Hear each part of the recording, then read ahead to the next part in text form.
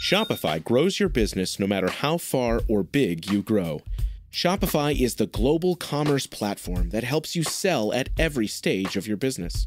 Whether you're selling your fans' next favorite shirt or an exclusive piece of podcast merch, Shopify helps you sell everywhere.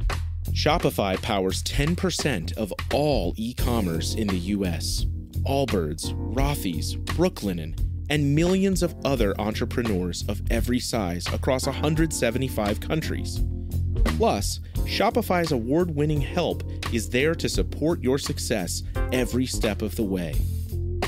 Because businesses that grow, grow with Shopify. Sign up for a $1 per month trial period at shopify.com/income, all lowercase. Go to shopify.com/income now to grow your business, no matter what stage you're in. The Coca-Cola Company, Keurig Dr. Pepper, and PepsiCo are bringing consumers more choices with less sugar than ever before. From sparkling, flavored, and bottled waters to zero-sugar sports drinks, teas, and sodas, consumers are taking advantage of these choices. In fact, nearly 60% of beverages sold contain zero sugar. To learn more, visit balanceus.org.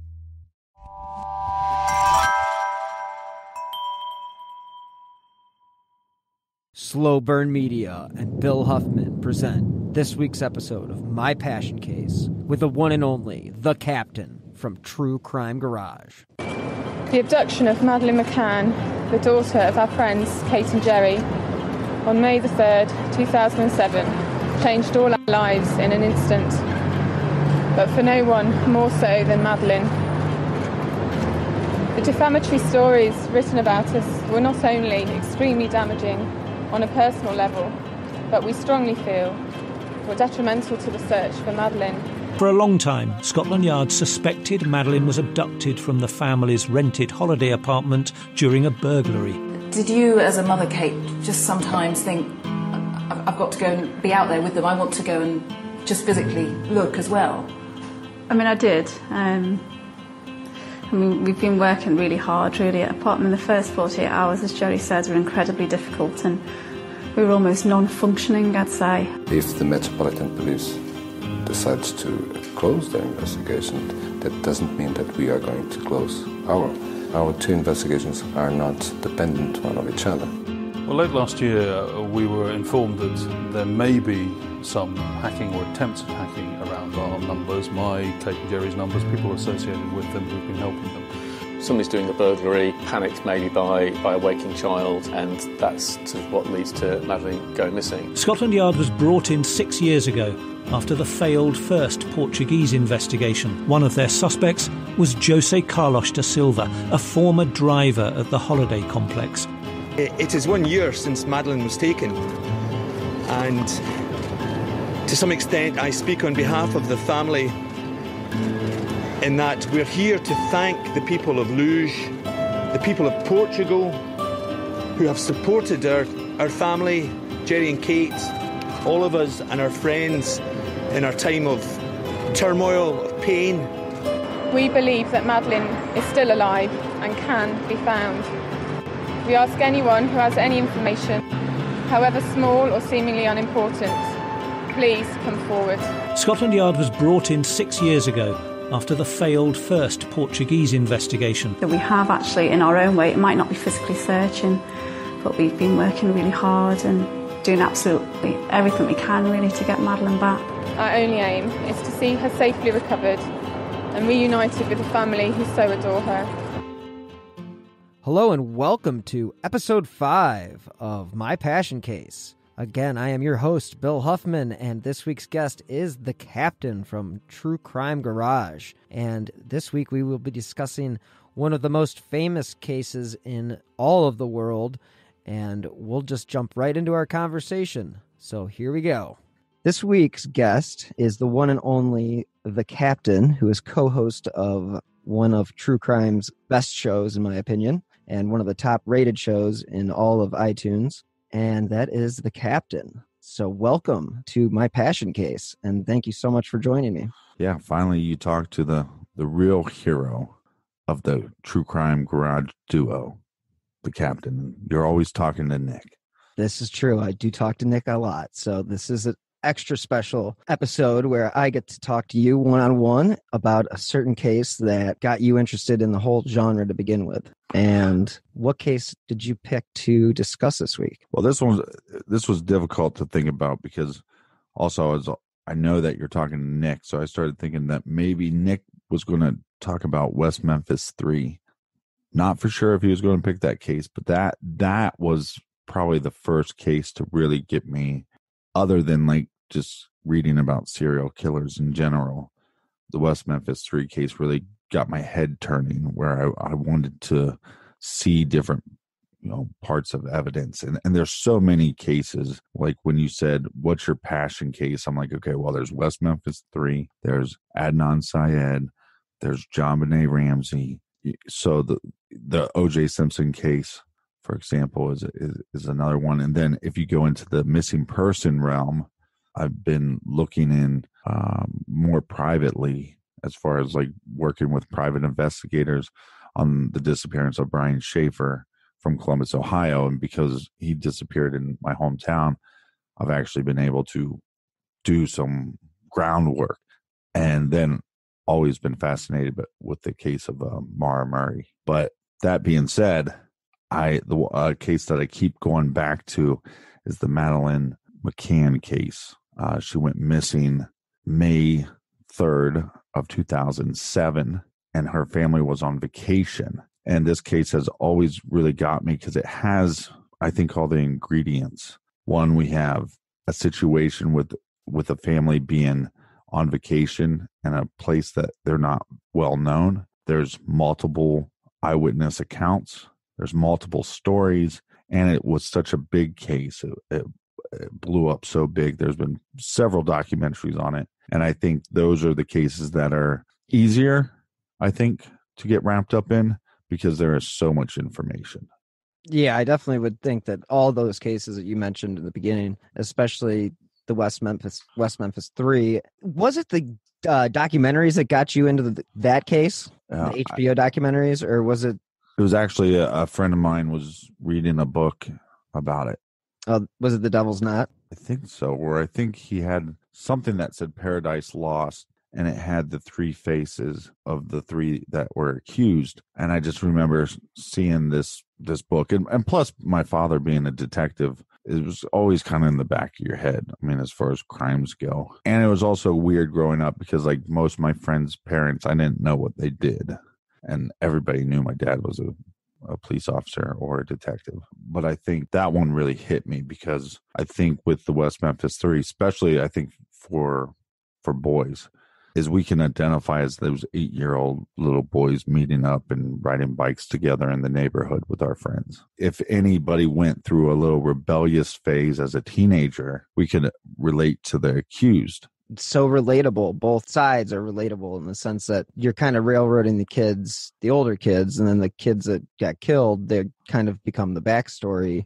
And I always kind of think of that case, like I think of the Jacob Wetterling case as one of like my passion cases, because that also is like one of those, it's just, 11 years old, abducted riding his bike by some stranger on the side of the road. So, I think that we do kind of. Well, and you grew up in that time period, so to be 11 years old, your bike was your main source of getting around town, and it's very common for me, anyways, to be way across on the other side of town, on the other side of the railroad track, on my bicycle, possibly with nobody, just riding to my friend's house. So when you hear a story like the Wetterling case, you go, I can identify with that. I know that. I rode my bike and we snuck out. We did all sorts of dumb things when we were 10, 11 years old, that we could have easily been one of those victims or, random stranger abductions. And I just think that we kind of all gravitate towards the cases that relate to us the most. And I think with the Mccann case, personally, I've always felt that there's so many questions left unanswered. And that start from the beginning. And where do you fall in the with the whole case as far as who you think? Well, I guess let's just talk about Who do you think did it? No, I'm not going to ask you that. Get out of the I'm way. not going to. Yeah, let's just cut all the bull. Tell me who you think it is. No, I want to know what happened and your opinions on how it could have gone down, and let's go from there. Well, let's just do a simple version. Sure. Yeah, because everybody knows the case a little bit. So the simple form is: here's a family. They're on vacation. They're on vacation with multiple people, a bunch of friends, and they go to Portugal. And it's kind of a cheaper area. And a lot of people question that because they had money. And so they think that this was kind of a slumming it. You hear often, personally, from seeing the pictures, diagrams, and the research I've done on the place that they stayed, it was pretty nice. And I think anybody traveling there would have been like, this is pretty nice resort. Now, it's all what's interesting about this case is we have these people hanging out, going to dinner pretty much every night and leaving their kids back in their rooms and then checking on them periodically. During one of the nights, they go to check on the kids and Madeleine is gone. And that's the simple form of it. But what's interesting to me, though, is this case has a lot of interesting factors. One, we have a diagram of the resort. We have a diagram of where the parents were. We have the parents making a very, some would say, a suspicious act in the fact of, like, maybe not suspicious, might not be the right word, but just most people would go, wait, so you left your kids in your hotel room and you went to eat? Like, questionable. Yeah, it's very questionable, action for parents. But it's very questionable action for multiple parents. It wasn't like they were the only ones doing it. And then they, in this case, also had some interesting nicknames because the restaurant that they were eating at was the Tapas restaurant. So they become known as the Tapas 7. Mm-hmm. And again, we have 7 accounts from the people a part of the Tapas 7. And if you take all 7 accounts, they don't line up. So that's, again, that's something that people think is fishy. But that's also something that you could rule as, well, that's 7 eyewitnesses. Their stories aren't going to line up because most of the time eyewitness accounts are not 100% accurate. They're the least reliable. Right. Like I said, there's so many documentaries on this and there's so many, 60 Minutes and Dateline and all these people that have looked into the case, and you could just go over on a surface level.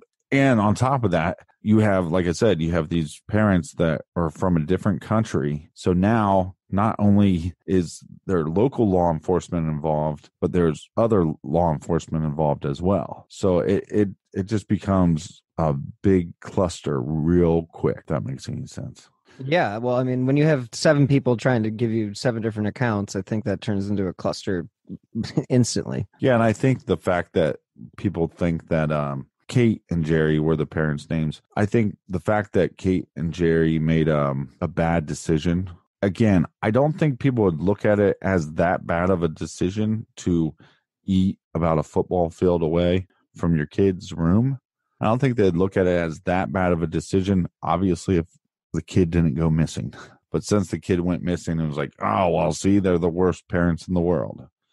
And that's where the suspicion starts. Then it turns from, this weird thing where they go, well, did they take her? Did somebody take her?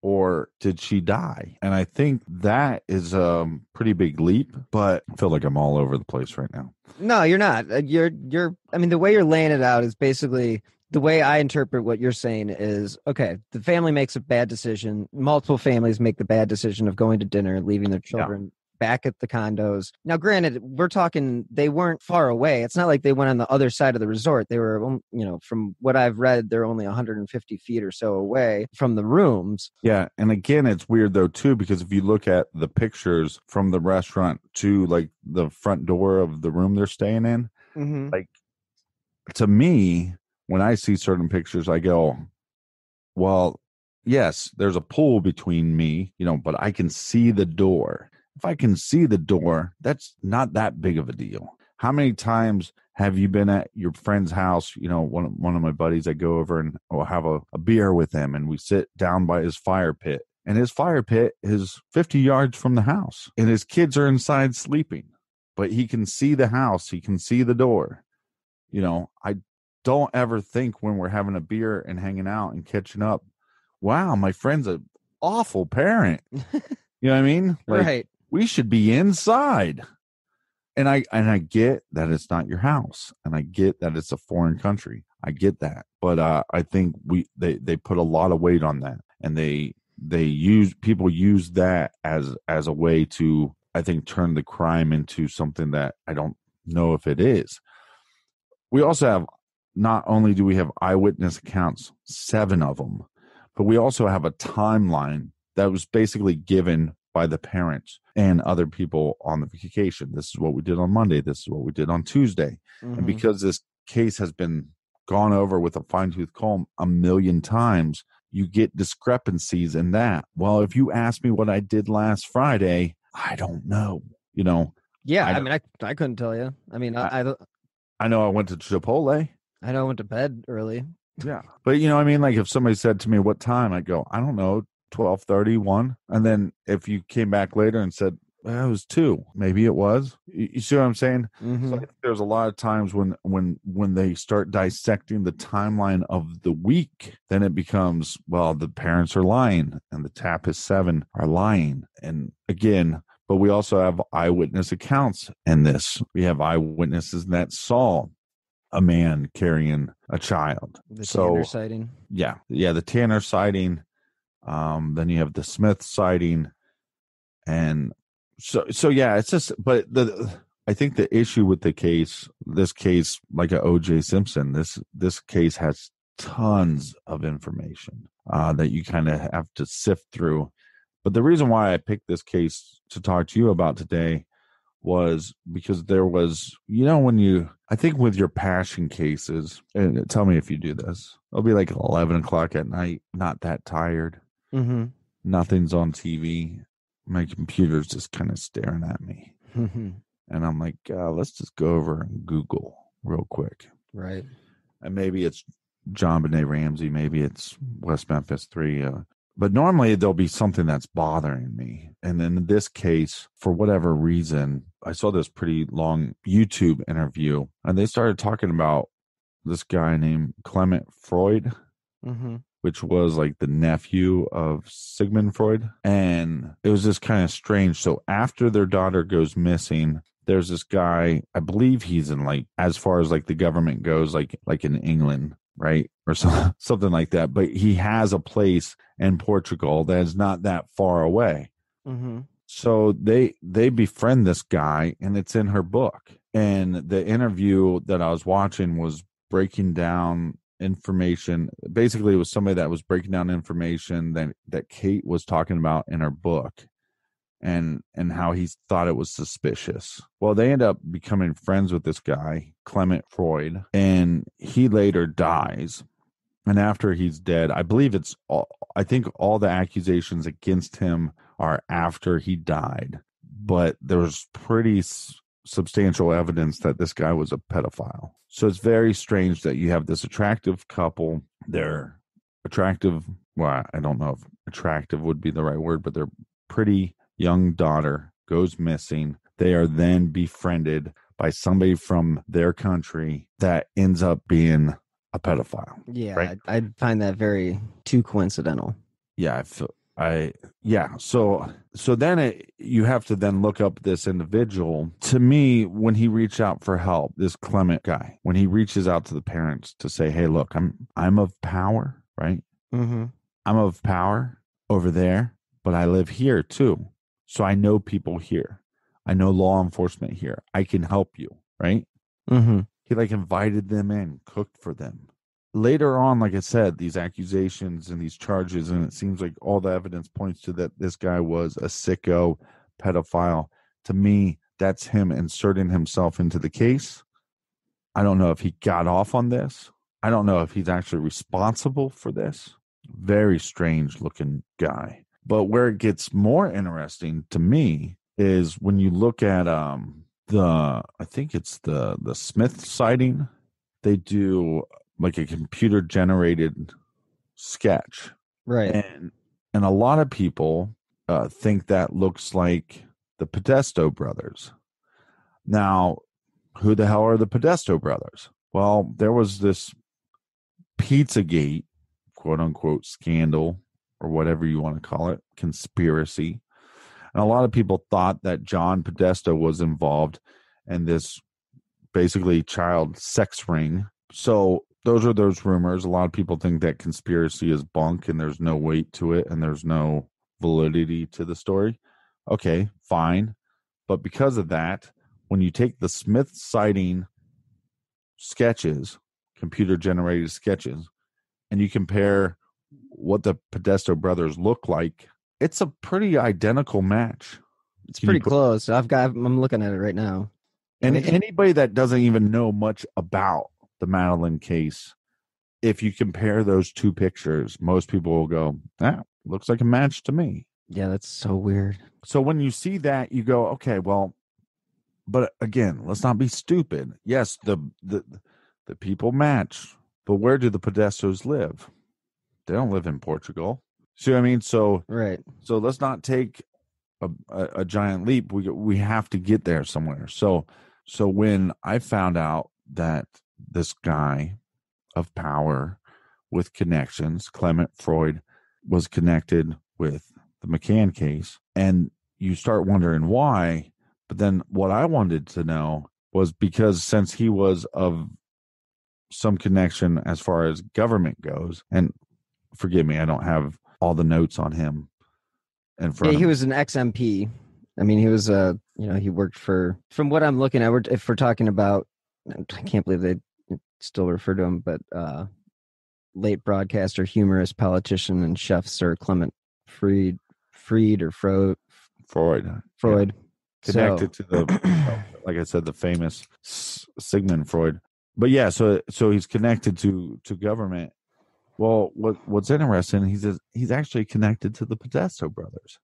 And the Podesta brothers were actually reportedly known to stay at this guy's house. This guy's house, I believe, is like within like 2 miles from the resort this girl went missing from. So you go, we got this sketch that was made by eyewitnesses. The Smiths saw a man around 2,200 hours and about 500 yards from the apartment which the family was staying in. And they were walking away from the Ocean Club and walking towards the beach, carrying a girl aged 3 to 4. She had blonde hair and pale skin and was wearing light-colored pajamas. These are the sightings that were made that night. Right. The sketches were made, like I said, looked like the Podesta brothers, but why would they be there? Right. Well, once you could connect the dots that they were friends with Freud, now a known pedophile. And I'm not saying that they are pedophiles. I'm just saying, is it possible that a sicko pedophile would be friends with other pedophiles? Is that a possibility? Yes. Is it a possibility they were friends with somebody and didn't know he was a pedophile? Possible. But what we do know is that guy's a known pedophile, and what it is known, or what the evidence seems to be able to appear, is that these guys actually stayed at Freud's house several times and possibly stayed there during the week that this girl went missing. So I'm not saying that's a slam dunk. There's your answer. But I find that so that's kind of what happens with me as far as these passion cases, is I'll go down a rabbit hole and I have to connect the dots until it at least leads to a dead end. And so that's kind of my dead end on this case, is I go, okay, well, the sketch matches these two guys that are possibly connected to this very controversial conspiracy theory that most people think is complete nonsense. But they possibly were sighted that day carrying a child that matched the descriptions of the girl that went missing. Pretty strange to me. Yeah, this is an interesting theory for sure. Yeah, and now this guy is also, I believe there's this guy named Robert Murat, and he becomes a big suspect. Well, he's also connected to Freud as well. Look, we get tons of emails from people that don't believe that there's sex trafficking rings. Oh, okay. And it's and it's crazy to me when I've talked with law enforcement that have worked those cases for a long time, and there's pedophile rings, and this we know just through child pornography rings. These sickos have a network and they share this information with each other. And so I don't know. Is it possible that one of these individuals saw this girl, or is it possible that they tell other criminals what they're looking for and then they kidnap individuals? If you look at the Johnny Gosh case, a kid comes forward and says, "Hey, by the way, I helped to abduct Johnny Gosh." And the guy that abducted it with me, he wasn't an abuser, he wasn't a pedophile, but he would collect children for these rings and they would pay him a bunch of money. So is it possible that, we have a known pedophile in the area? Is it possible? This is how sick it could be. This Clement Freud, he could have abducted her or paid somebody to abduct her. He could have took her back to his place. He could have tortured her. He could have raped her. He could have murdered her. He could have buried her. They could throw her out in the ocean. We don't know. When you're minutes away from a helicopter ride to dump somebody in the middle of the ocean where they're never going to be seen again, especially a little body like that. Mm-hmm. And I'm just painting a picture of what possibly could happen. And then this sicko decides after this that he's going to befriend the family and befriend the mother and father. Look, I'm not putting anything past somebody that has fantasies of torturing a child sexually. So, like I said, there's tons of information on this case. It's actually a bad case to talk about because there is so much information. But like I said, I like to find a rabbit hole. And when I was watching this interview, they brought up Freud, but at the time he was a good guy. At the time, he was known to be this great guy and of power, and that they befriended him and they ate dinner with him, and he helped them with the local law enforcement. He helped them with other things. You know what I mean? Mm-hmm. That was the context. Well, now, a handful of years later, the guy dies and he was, accused of rapes and child molestation and all other kinds of things. Did that come out before? Was that information that he was a pedophile come out after he died?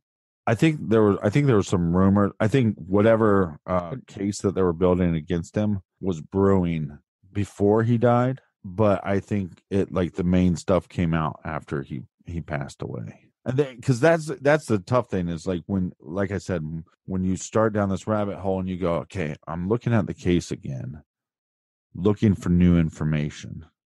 I've gone through the Tapas 7, their accounts and how they don't line up.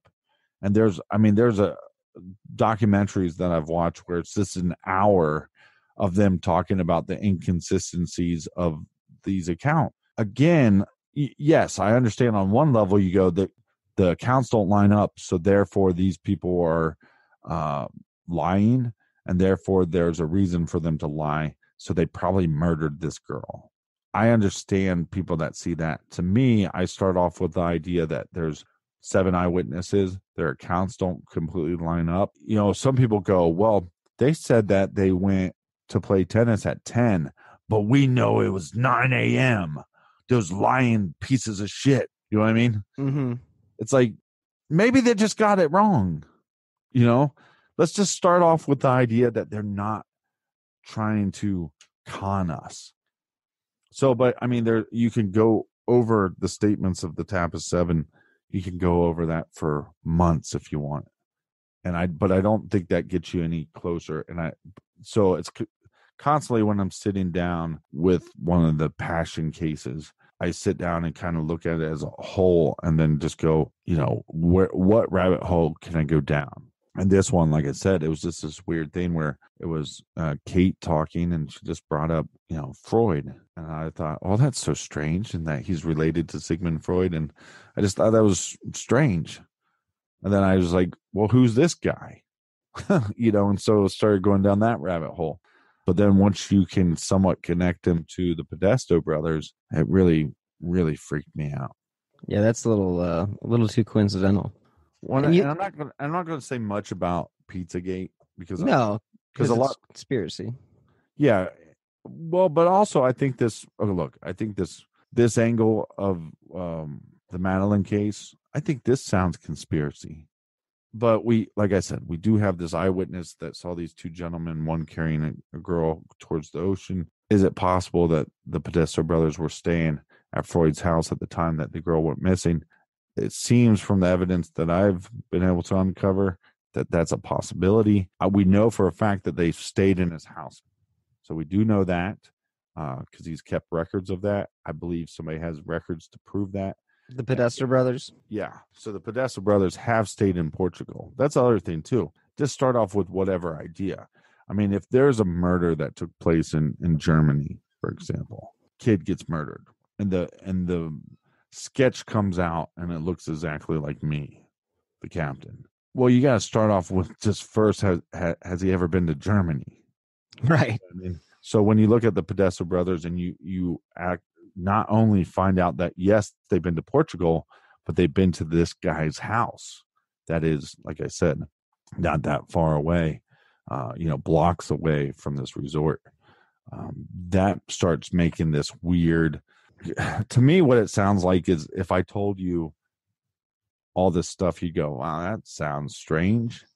But once you can prove it, then you go, well, then the shoe seems to fit a little bit better. So, but yeah, that's what I've been trying to do with some of these cases. And I think with a lot of these big cases, I mean, because we're covering a case every week, but what's so funny about, I think, some of these big cases is there's so many small details that are like missed. And so like when you're talking to the true crime, like fan base, if that makes any sense, the true crime fan base, when you're talking about these big cases, there's so many things that I think, like people miss or choose to miss.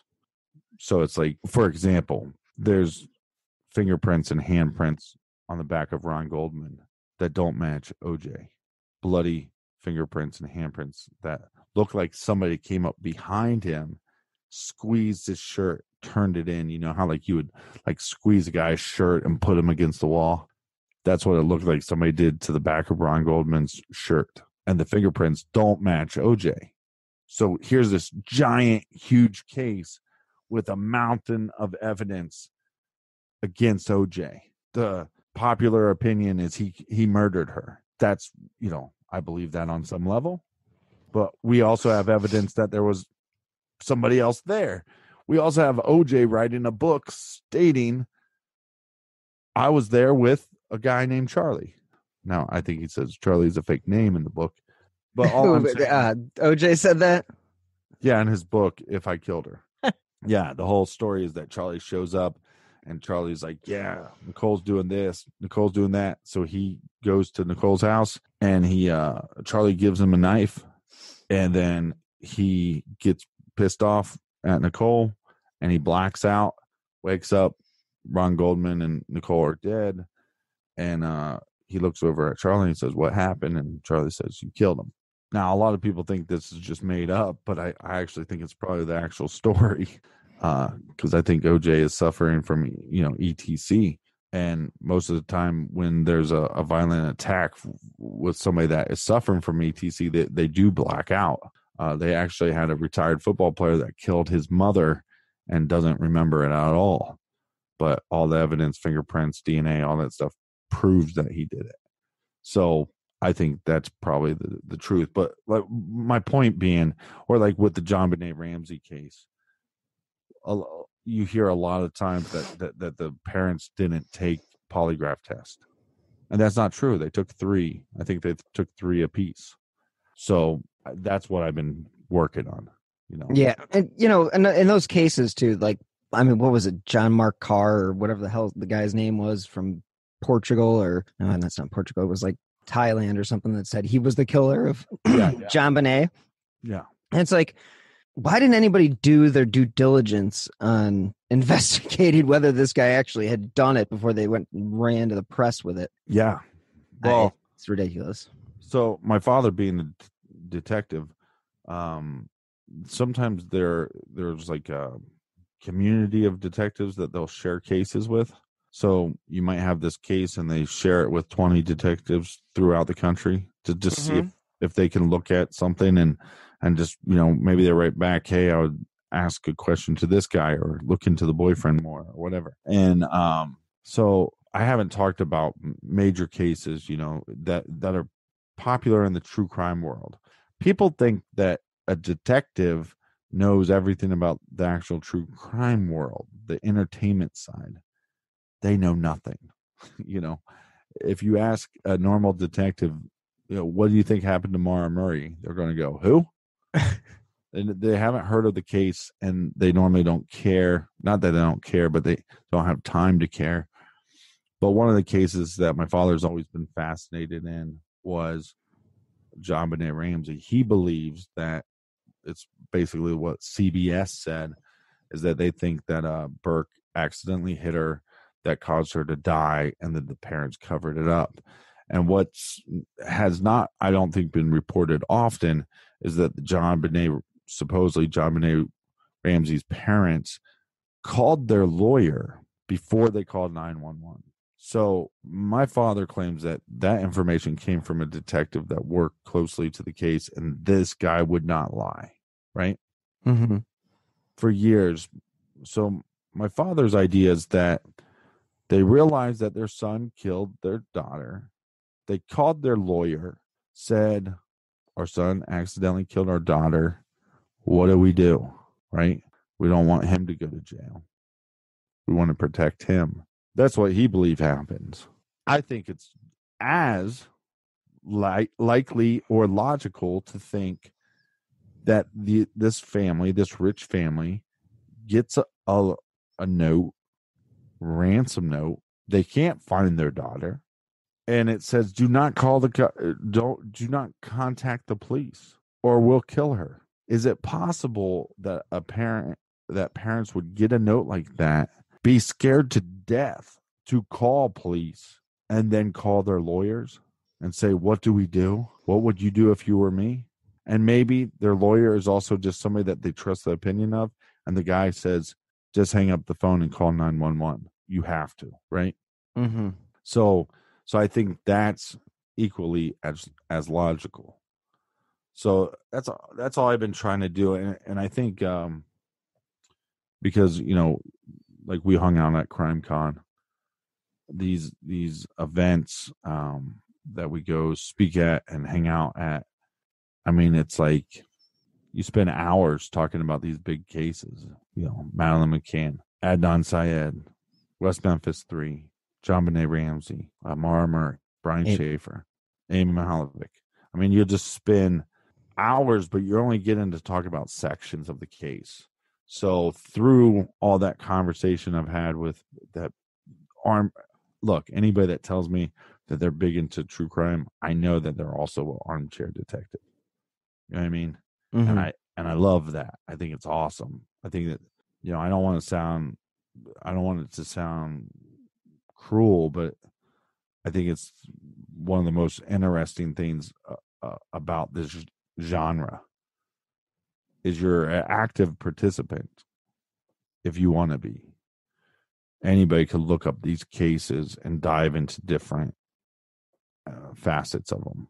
And with the with the Madeleine case, just some of the stuff is so strange. Like they think there's new reports that they can't even prove that she disappeared the day she disappeared on. Some people are saying that some of the photos are fake or some of the photos were altered.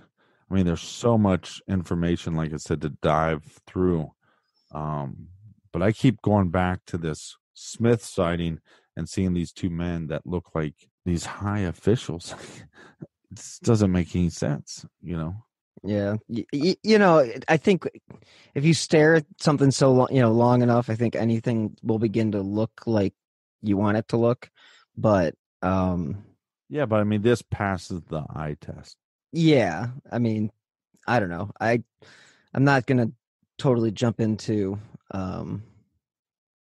the conspiracy theory on that side of things, but I could definitely see that there's resemblances between some of these pictures. And what is your feeling about the fact that the hotel itself, I mean, I was looking at the pictures of the map of the hotel and how far away they were.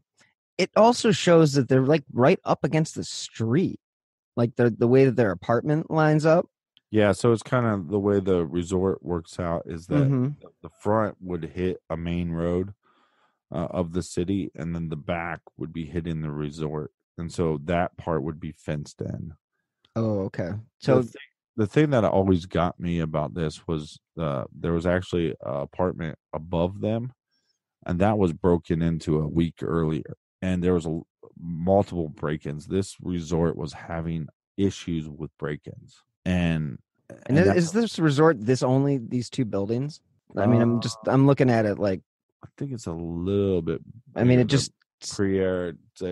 Yeah, I'm just looking at the pictures online, and it's got two main buildings and a pool. It doesn't look huge or anything like that. But I think they're connected to some like there's some tennis courts and stuff. Yeah, I see that as well. Yeah, it's not a huge resort, but again, like I said, when you're having an issue with break-ins, and this is also never, because right when you hear they're having issues with break-ins, you go, well, here's another irresponsible thing that the parents are doing. Let's go to the resort with the shitty break-ins. How the hell are the parents supposed to know that? The parents were not told about these break-ins, and when like I said, a week before you have a break-in on the apartment above you, it's not that far-fetched.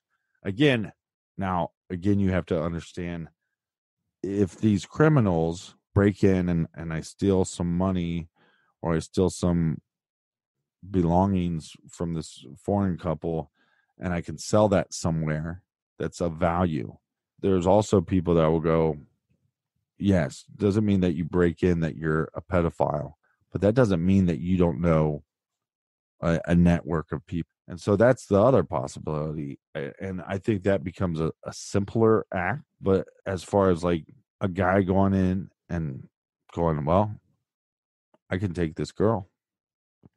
And they had been there for a number of days already, so it's easy for them to have been spotted by somebody who found interest in Madeleine. Right. And what I'm saying is if these guys, again, it doesn't have to be a pedophile that broke in and took her and then took her to somebody else. Somebody could have been paid, is what you're saying, to have committed that act and then passed that child on to potentially what trafficking basically involves. Right, because there's a lot of country there. Like if you go to parts of Mexico, there's people kidnapping people. They're not the ones torturing the person. They're not the ones selling the people. They're not the ones trying to control the people. They're just kidnapping them and getting them into the channels, and they get paid for that. And we know that exists. So is it possible that and we also know stuff like that exists in Portugal? So, okay. Well, we know it exists in all around the world. I mean, well, I know that, but some people that email the show, they don't believe anything. Well, but what I'm saying is, what we do know is there are reports of that in Portugal. What we do know is that there was reports of break-ins in this facility. They did not let their consumers, their clients, their residents of the resort, they did not let them know about this because, of course, they don't want them to cancel anything. Did they up security? No. Did they do anything else? No. And I think because I think they eventually changed like the windows and put like bars and stuff on the windows. But so it's like, is this that simple? Because I think sometimes with these cases, it starts going, okay, well, did the parents kill their kid and cover it up? Then there's these rumors that the parents were into like all this kinky stuff, and then they killed their daughter to cover that up. There's rumors that they killed their daughter with pharmaceuticals. There was rumors that the Tabas 7 were into sex and orgies and pedophiles, and that's why they killed her. I mean, we're going from 0 to 100 real quick. Yeah, pick your poison on that one. And I think some of these, like, you have to think logical. Again, we have reports that the place is being broken into. The only people that are staying here, they're not locals. They're people that are traveling. So these are people that are targeting people that are traveling to take goods so they can get money. It's not that hard to think that there's also individuals that if there was opportunity to take a child, that they could get paid for that.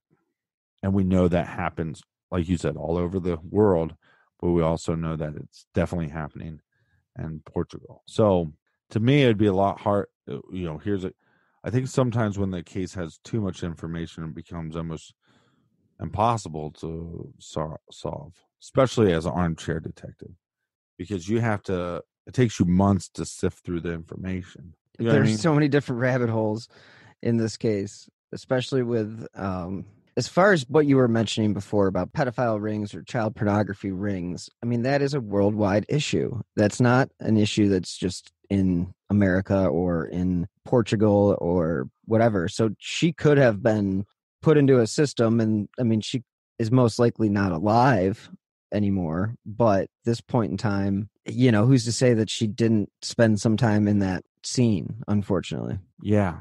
And again, then sometimes with one little, the parents have admitted over and over that it was a mistake. They shouldn't have ate that far away from their apartment for the resort.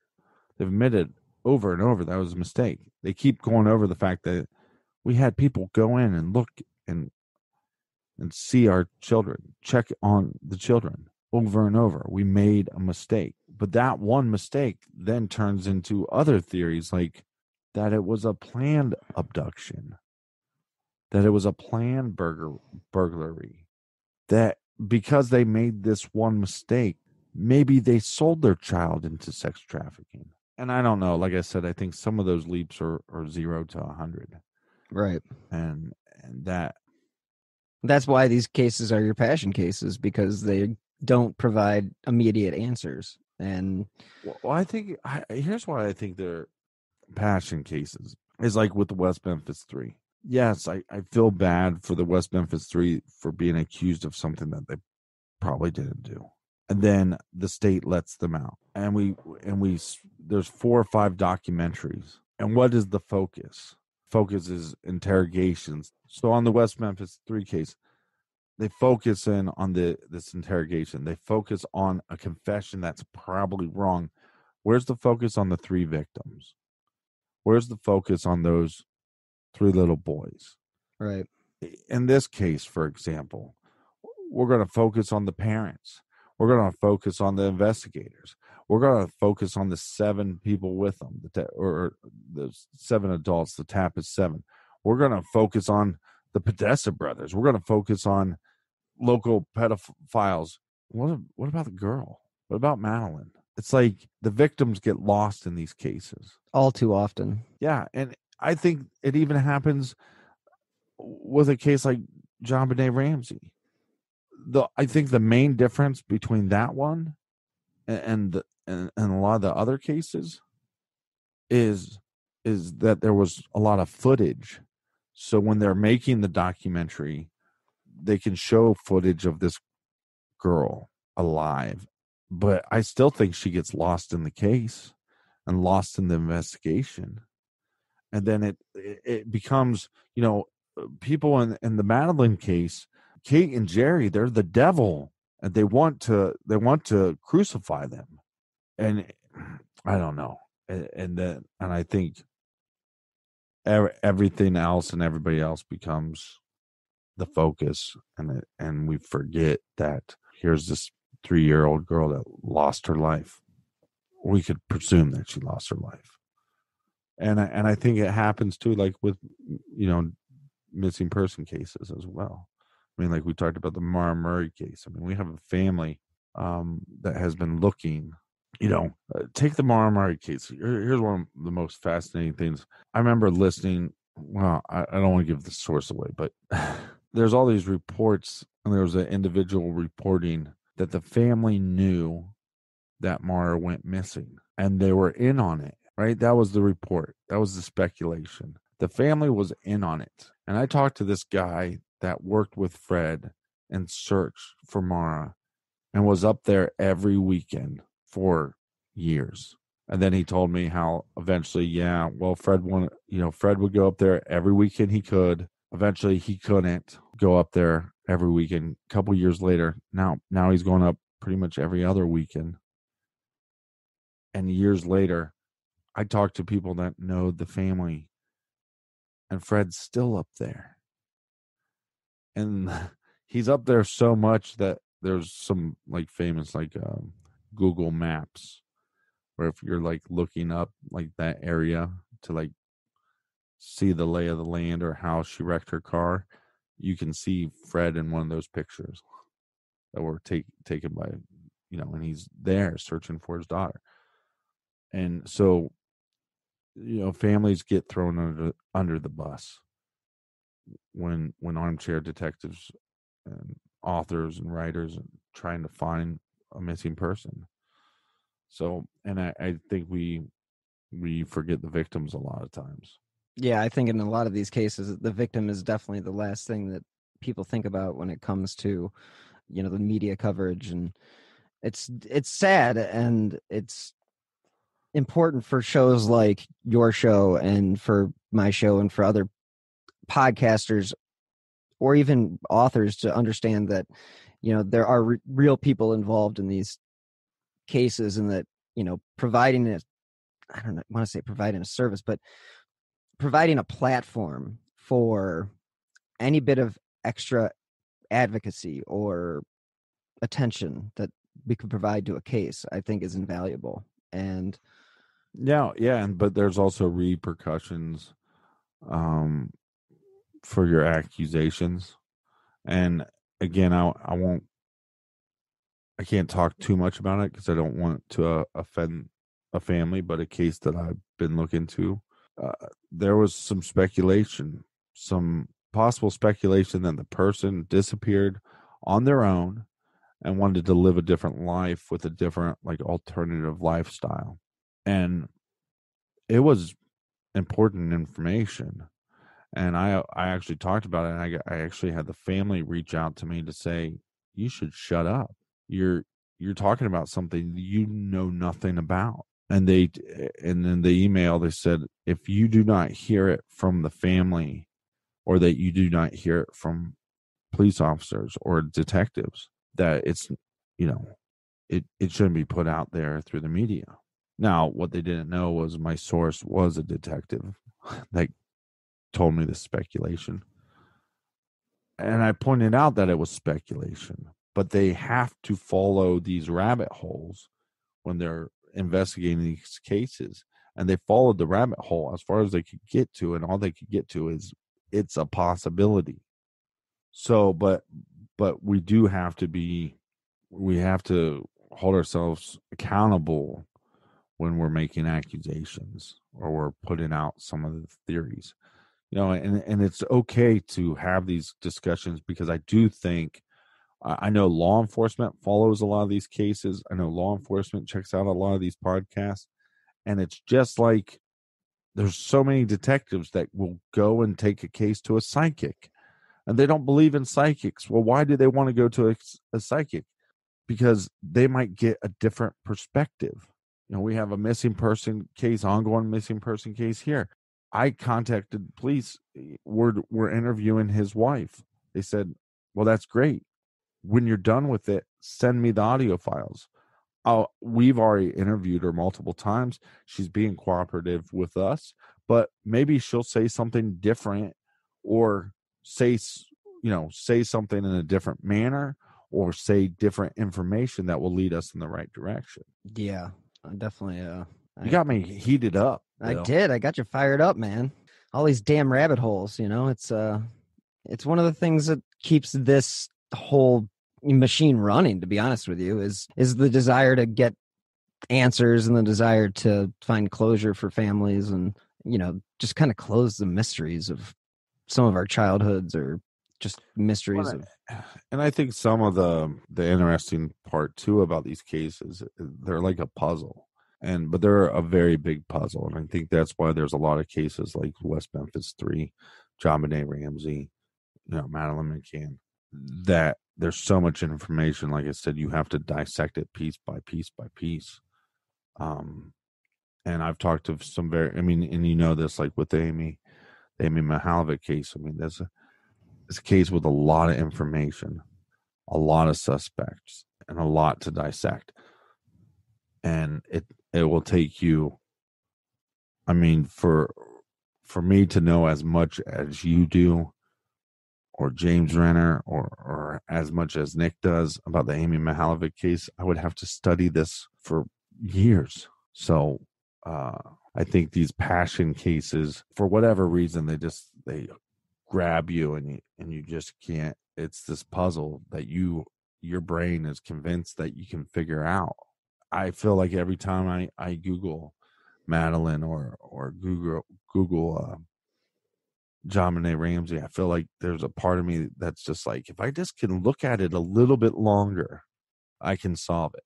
Yeah, I think a lot of people feel that way. That's why websites like Web Sleuth and all these different Doe projects and different projects out there, they do exist for a reason, and that is to hopefully find closure, or at least an answer, because closure is a 4-letter word in a lot of these cases, because there's no such thing for any family that loses a family member, in my opinion.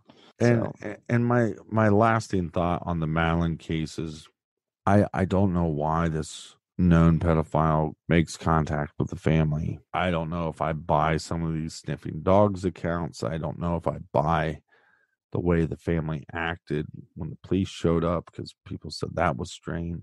Yeah, we didn't even get into the dogs and the sense that they picked up, but anybody who wants to explore it, they can definitely look up that aspect of the case. And I think there's, like I said, there's so much to this case. But like I said, I think logically, you have a place that's being broken into. You have a place that is, there's also a lot of sex trafficking, child trafficking in this area. And you have a family that made a huge mistake by being about 150 yards away, and they couldn't protect their kid. And I think that's something that it's surprising that both of them are still alive, because I think it would have destroyed most people. Yeah, that's a good final thought. One of I want to hear, like, in your shortest way possible, do you have any particular suspect that you think this person could be? Or do you think that it's such a rabbit hole? Well, I think it's such a big rabbit hole, but my gut feeling really is that, so my gut feeling is, even though I took you down this really exciting rabbit hole with Clement Freud, and he's connected to Robert Morat, and Morat was one of the first suspects, and they are connected somehow to the Podesta brothers, which are connected to the Clintons and connected to this giant sex trafficking ring with higher ups and the world domination and the New World Order and the Illuminati. As I think about all that, I also think one of the reasons, like I said, if we have multiple break-ins that we have no suspects for, I don't think the Podesta brothers are breaking into a place. No. Still Walkmans and what have you. I think it's probably more likely that they broke into places before. I don't even know if the person that broke in had the intention of stealing a child. I'm just saying that the people that break in and take stuff, they also find ways and find channels to get rid of that stuff. Is it possible that somebody broke into the place and there was nothing of value other than this child, and they took this child and left? Again, then people go, well, why did they take the girl and not the twins? Well, how many kids can you carry? For one. And if it was just one person, and I think this person, again, is probably just a simple thief, and that's probably why it will never be solved. The simple thief sold her to a sick organization, and that's probably why it's not solved. I also think, again, it's possibly not solved because how much information and misinformation there is. And I think that's definitely one of the things that prevents some of these cases from getting solved is you have all these different people, all these cooks in the kitchen, and don't necessarily have the best communication between the Portuguese police, the Scotland Yard. I mean, things are going to get lost in the sauce. That's just the way it goes. And that's not to say anybody's at fault for it. It's just. Well, and the other thing that becomes tricky about this is motivation. Portugal doesn't have the greatest economy. One of their best things that they have is people coming there for cheap vacations. And you do not, if you can blame the parent for her death, then it has nothing to do with traveling there. So motivation becomes something very important to look at in these cases. Yeah, I agree 100%. And I mean, I have my own thoughts on who it may be, or I don't have like a specific person, but you know, I have a gut feeling that what your theory is kind of what it is. Occam's razor philosophy, meaning, you know, the easiest answer is usually the answer. The fact that there were break-ins occurring at the hotel, resort, whatever, weeks prior, and the fact that they said at first that these windows you weren't able to get into them, but they proved that you were. I think most likely what happened is what you said. But I also do believe there may have been it was pre-planned that they were going in to get this girl because they had been at this resort for, they were getting ready to leave, I think in 2 days or a day. And so people would have seen her. Yeah. And so there would have been an opportunity for them to say, oh, who's that? And let's follow them to where they're staying. And then now you know where they're staying. And, oh, look, the parents just left for dinner. I think that situation it seems like the most likely in my 2 cents. Well, again, I don't think it's that far-fetched to have somebody that worked at the restaurant go, well, I know so-and-so, and he steals kids.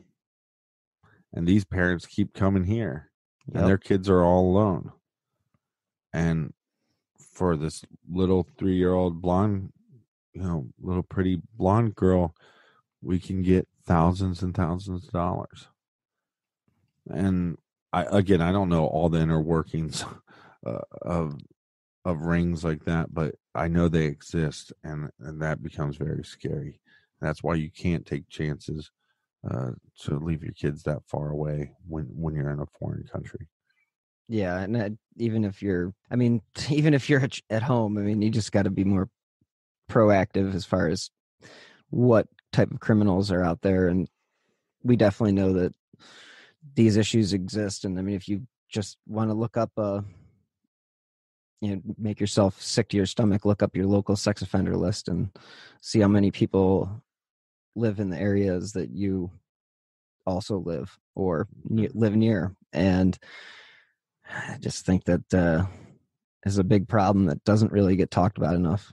So I'm hoping that one day there'll be some resolution, but I also understand that with the situations at hand, that the likelihood of them actually getting a solid, concrete answer at this point, I mean, all you can do is hold out hope, but it's not looking good.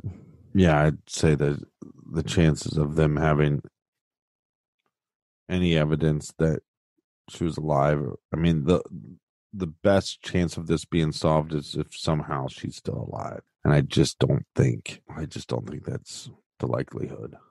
And if she is, I don't even want to imagine what hell she's been through. And yeah, I mean, that thought is terrifying alone.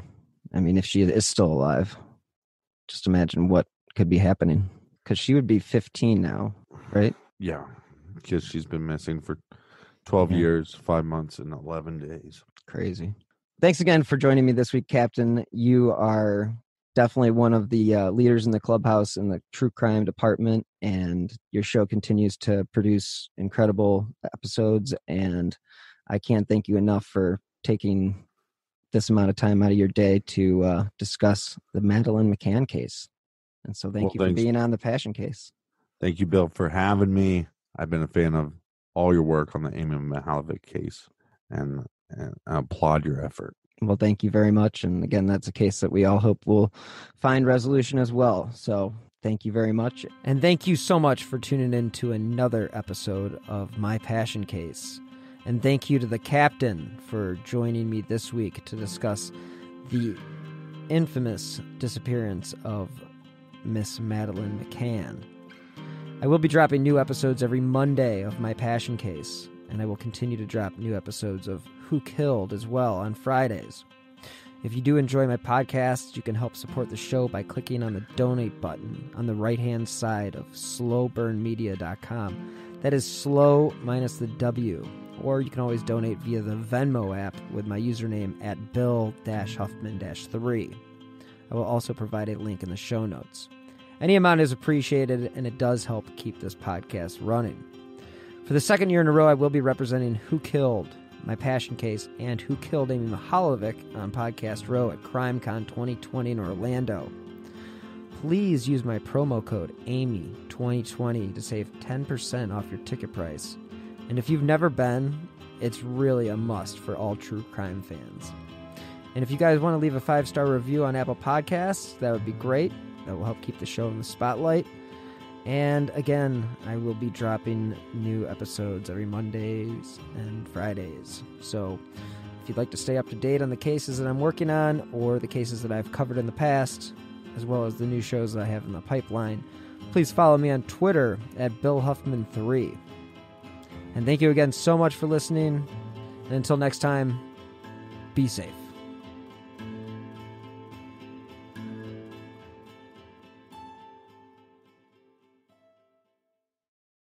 Are you tired of seeing your teen or young adult struggle on a path that clearly isn't the right fit? Is your teenager confused about which direction to take after high school? The future of work is changing rapidly, and our kids need to know all of the options available after high school so they're empowered to make the choice that is best for them. In each episode, we explore the latest trends that are shaping the opportunities of today and tomorrow. I'm your host, Betsy Jewell, and this is the High School Hamster Wheel Podcast. So when the scammer uses the hypnotic method of building rapport, then they create dysfunctional, delusional reality.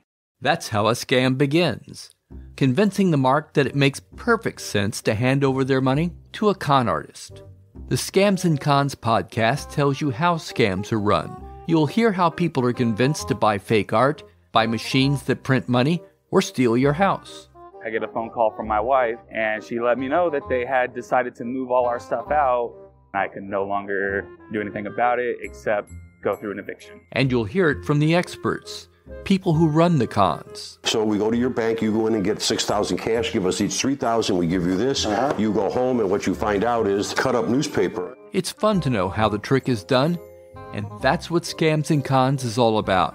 Listen at scamsandcons.com or wherever fine podcasts are found.